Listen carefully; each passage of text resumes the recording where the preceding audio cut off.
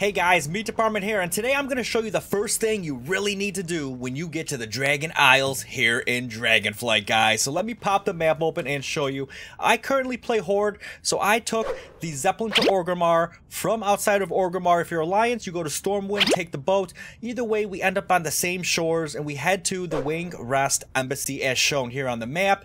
And basically, what you want to do is make sure you get your professions in order, guys, because not only is it going to help you as you level up, but there's some things you really need to do right off the bat in order to even really harvest any of the herbs and mines, start crafting things, and really give yourself some bonuses. So let's jump right in, guys. So here we are at the embassy. You're gonna have a bunch of quests to take care of here, but the things you want to focus on first are the trainers. The herbalism trainer, for example, is right here. You're gonna want to actually click on her and learn the Dragon Isles herbalism. It does cost 100 gold to actually learn that for each of these, so keep that in mind, guys. But you can find all the various traders all around here. There's leatherworking here, skinning, there's blacksmithing, mining, there's cooking inside right here at the cauldron. You're gonna want to do that, and alchemy and so forth, guys. You definitely want to do this as you first start, and don't forget, because when you pick those herbs, you're gonna be collecting them along the way. You can make gold, maybe craft things, make potions, whatever the case, or just get experience when you do pick or mine them.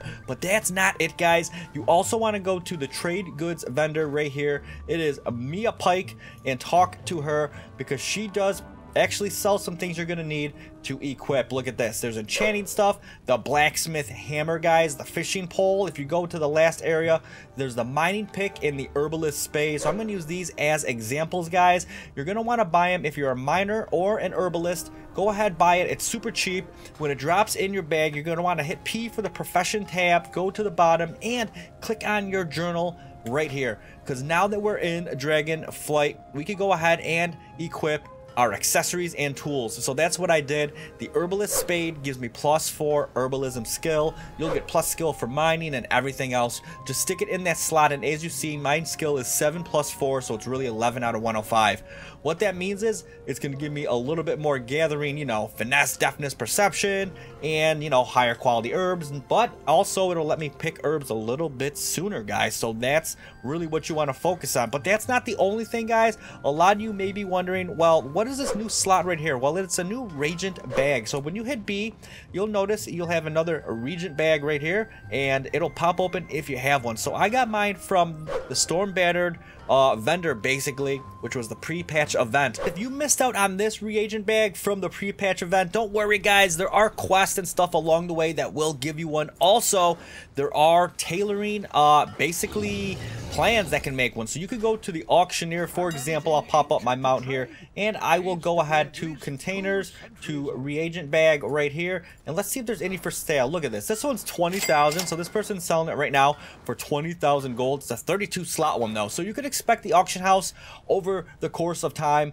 to fill up with more and more of these. The prices will drop as it gets flooded, and you'll be able to just buy one from the auction house, guys, if you don't get one from your questing and all of that, guys. Alright, so here's a great example right here, guys. You'll see on the mini map there is a little bubble poppy little leaf icon there for me to gather. So I want to go ahead and find where this bad boy is, and I just got aggro on that little guy from actually doing this. So let's go ahead and take these guys out real quick here. Give them some Odin's Furies and some Rampages. No problem, take them out. So here it is right here. Dragon Isles herbalism it requires.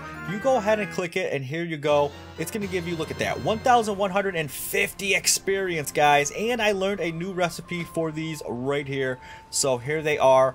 Bubble poppy is a delicate herb that grows. I have gathering details, and I'm expecting the more of the certain, you know, herb or mine that you ore, well, you're going to be able to get more and more, you know, higher quality items out of it. So I see another one on the map there. Now, I'm not going to want to go out of my way completely to actually get these, but it's great that you have this now, that you purchased your Dragon Isles profession upgrades, and when you're going along the way, if they happen to be there, dude, that's a lot of extra experience, and your bags are going to fill up. So when you do have some downtime, you could craft yourself some stuff, make some gold in the auction house, and all of that. So I hope this was helpful, guys. A good reminder, and for those of you out there, if you don't have a profession, get one, upgrade it, and yeah, use this to level along the way. You're not gonna regret it, guys. So that's all I have for today. I hope it was helpful. Drop in the comments below if you have any tips, and we'll see you in the next one. Bye-bye.